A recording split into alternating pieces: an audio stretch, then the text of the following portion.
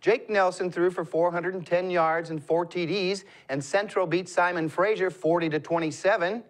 It was a career passing day for the Wildcat quarterback, who completed 24 of 36 passes in the game. Nelson was named Great Northwest Athletic Conference Offensive Player of the Week for his efforts. Jesse Zoll called in 8 Nelson passes for 143 yards and 2 scores. Greg Logan caught 6 balls for 133 yards in his final game in Crimson and Black. The win over the Clan closes out the season for Central. The Wildcats finished 4-2 in conference play under first-year head coach Ian Shoemaker. Azusa Pacific went 6-0 to take the league title. It was a showdown of 2 top 25 teams last night in Spokane.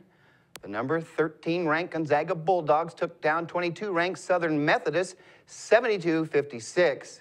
Senior Kevin Pangos led the way for the Zags with 17 points and 7 assists. He was 5 of 8 from three-point land. Kentucky transfer and Portland native Kyle Whittaker finished with 10 points and 5 rebounds. Domantas Sabonis, son of former Portland Trailblazer legend Aronis Sabonis, had a great outing for the Bulldogs. He finished with 13 points and 9 rebounds in just 20 minutes of play. Sabonis, only 18 years old, will have a great chance at winning West Coast Conference Freshman of the Year. This might be the most stacked Zag team in recent memory. If they can stay healthy, look for a deep postseason run come March. The Zags will play next on Wednesday at home versus St. Joseph's. Tip-off is 8 o'clock. The NFL has suspended Adrian Peterson without pay for at least the rest of the season.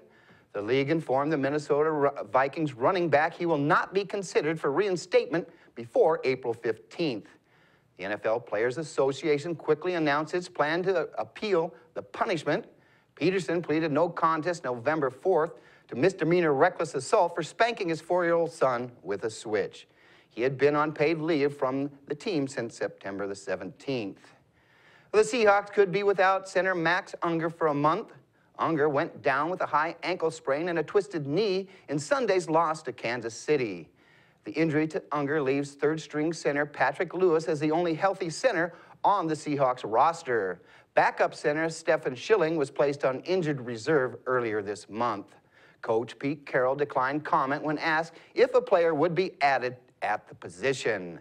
Linebacker Bobby Wagner, who has missed the team's past 5 games with a toe injury, could practice on Wednesday. Carroll said if there are no setbacks this week, Wagner could see action on Sunday against the Arizona Cardinals. We'll be right back after this.